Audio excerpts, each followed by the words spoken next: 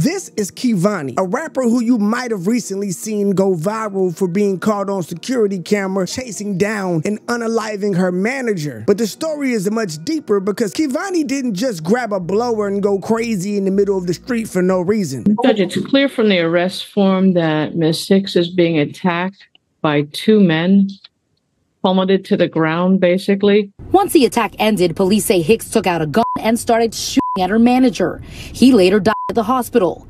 You see, Key Vhani had just suffered a brutal assault by her manager and another man before she had to reach into her purse and go John Wick on all the bad guys. And now Key Vhani is claiming self-defense in Florida, a state where the stand your ground law is pretty goddamn strong. And under most circumstances, this could have been an open and shut case of self-defense, and maybe she wouldn't be facing prison time. She probably could have been justified, but the fact that he was retreating at the point that she started firing at him. You see, there are a few major problems with Key Vhani's self-defense claims, like the fact that she walked down those men after their attack had ended. And I happen to have studied firearm law as a former firearm instructor, and I can tell you that her defense is a little shaky. And if you're ever in this situation, I'm gonna show you what you shouldn't do. But like always, we here at the Church of Joe Stone do not judge. We're gonna go through the shocking video that ends with Key Vhani getting hit by a car, the breakdown of what she did wrong in this horrific footage that is probably gonna be played at her trial if she has one, and we'll let you decide if you think Key Vhani is a victim and this is all self-defense, or if she is actually guilty of taking this situation too far when she put out a firearm to defend herself. And the story gets a little crazy and there's a lot of questions left unanswered, but we dive into it all, so make sure you hit subscribe and trigger warning if this type of video and information is offensive to you. Now, the aspired rapper that we're talking about, Key Vhani, is now facing second-degree murder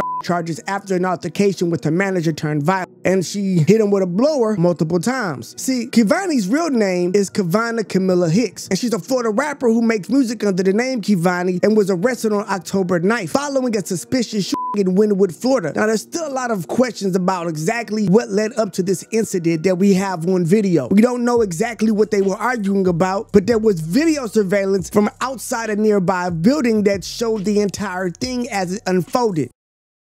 Surveillance video obtained by NBC6 shows the moment a rapper allegedly shoots and her manager in front of the Wynwood walls back on October. Footage shows rapper known as Key Vhani, whose real name is Kevhani Hicks. You see, the video shows a white Lexus pull up and park next to the curb on the 2400 block of Northwest 2nd Avenue. A few seconds later, Key Vhani gets out and begins arguing with the driver, who had just exited that same vehicle. Now, the argument continues to escalate into the point it gets physical, and they start shoving each other in the street. Now, every video that I have is edited, so you can't see who exactly starts it, but according to our reports, they're both fighting each other, but of course, with the male being a male, he is winning. At this point, a second man gets out of the Lexus and helps the driver restrain Key Vhani, and at one point, both men are on top of her while she struggles to get free, and they're winning in this altercation. And that's when Key Vhani can be seen getting slammed into the sidewalk. Now, eventually they all get up, and Key Vhani begins walking in the opposite direction, but she'd only make it a few feet, because as she's walking, she starts digging into her purse, and then she takes out a blower and begins firing at both men. Now, they start ducking for cover and running, trying to hide behind nearby cars, but her manager ends up getting unalived as Key Vhani walks him down, firing the whole way. Now, this is where the story gets even more insane, because the other man would manage to get behind the wheel of the Lexus and then starts to drive away, slamming the vehicle into Key Vhani as he's pulling off from the curb. The vehicle then speeds away from the scene while Key Vhani gets up and runs into the opposite direction, leaving her manager in the street where he would eventually succumb to his wounds. Now, police arrived on the scene pretty quickly to find the man or the manager laying on the ground in critical condition. They found Key Vhani suffering from blunt force trauma and other serious injuries nearby, and she told the officers that a verbal altercation with her and her boss turned physical, so she had to use that weapon to save her life. Now, they were both brought to the hospital, and the manager would later succumb to his injuries there, and Key Vhani would later be charged and arrested with second-degree murder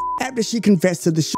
Now, we're gonna get to exactly what she did wrong, what she did right, and why this whole thing is even up for debate when a woman was apparently a But as of now, Key Vhani is claiming not guilty and has been appointed a public defender who said it's a clear case of self-defense. Now, exactly what were they arguing over that made this whole thing boiled up to this degree where two men would attack this woman in the middle of the street? It wasn't a robbery going wrong. It looks like something else entirely. According to police, she did not reveal what the argument was about or what events led up to it, but she told them that she was in fear for her life because of the victim's size. She allegedly heard him yell, "I'll blank you with one hit," with the K word, and began positioning positioning himself to tackle her when she began allegedly using her firearm. At least that's her side of events, but I can't tell that that's happening in the video. But see, this is the thing. There's a few major problems with the self-defense claim. The problem that we see in the video is that the attack clearly stops at one point, and Key Vhani makes it away. She starts walking away in the opposite direction, and at least according to the video, it looks like the men are not going to try to continue this assault,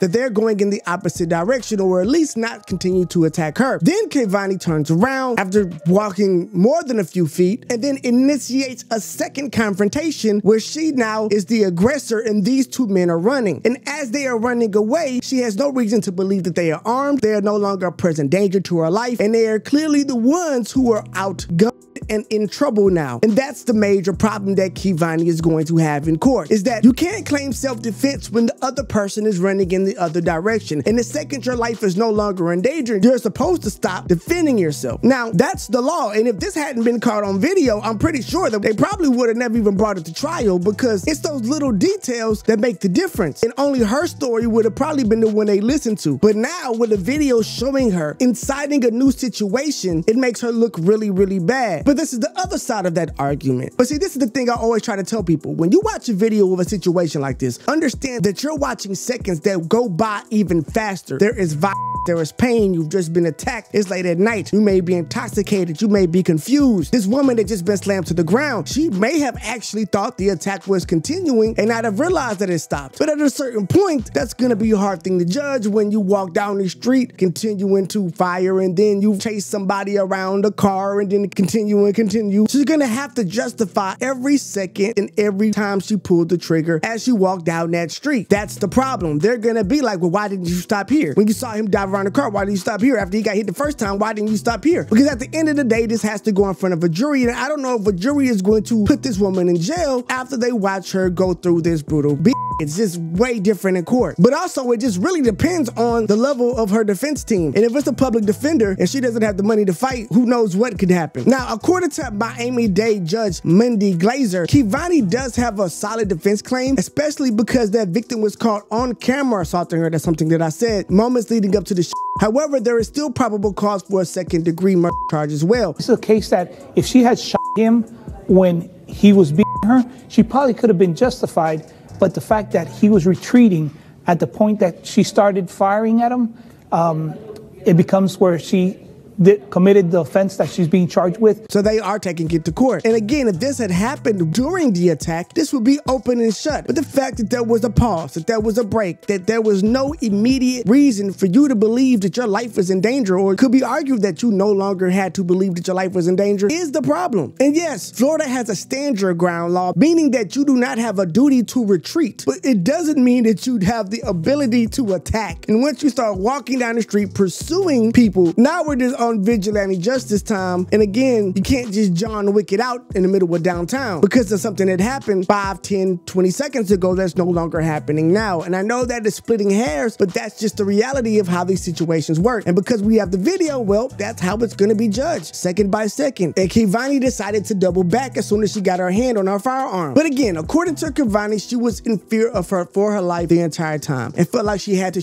defend herself. But after all of this, Kevhani did eventually get a bond and was released on house arrest. After posting bond, she went and shared an update with her fans on Instagram. She revealed that she is suffering from broken ribs and bruises, so she is taking time to focus on healing and getting rest. She also said that she cannot comment on the case, but feels confident that her supporters know she is not the horrible person that the prosecutors are making her out to be. Court records revealed that her next hearing is set for February, so fans and people who are following the case will just have to wait and see what happens in this situation. But let us know what you think in the comments. Do you think this entire situation was self-defense, or do you think Kevhani went too far and will be paying the price in prison? Let us know what you think. I am Joe Stone, and this is the Church of Joe Stone podcast. When cool comes to pray, you come to stay. Hit the subscribe button so you don't miss another video coming your way when we find the most shocking and provocative stories in the culture and take them to church. I will